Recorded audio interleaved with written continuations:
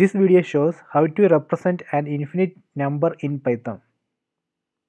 So if in Python you can use float in bracket, you can use inf. So this represent infinite number. So let me print it. So it printed as inf. So let me check the type of this. So here I am checking type of float in bracket inf. So it printed as float. So there is different way to represent float in Python. The second method is you can import math module, then use math.inf. So let me execute this line. So again it's printed inf, the same thing. Let me check the type of math.inf. See, it has printed float, the same thing.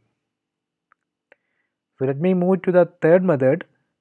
We can use the decimal class of decimal module. Let me import it, then create an object of decimal. So in bracket you have to specify infinity. So let me print it. So it printed like this. So if let me check the type of this object,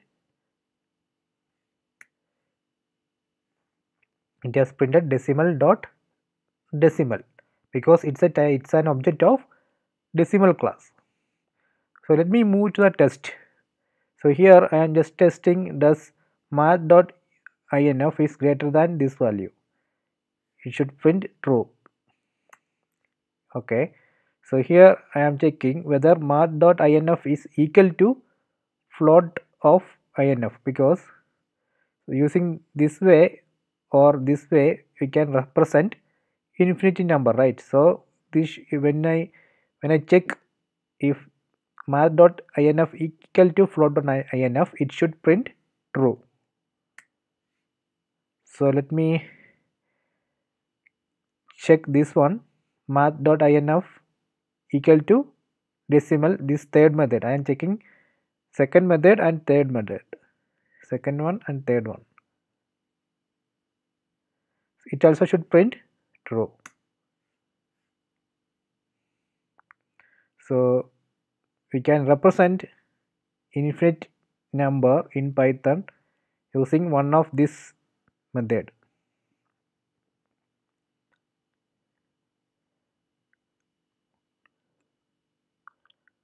I think it's very simple to use this method, float of inf.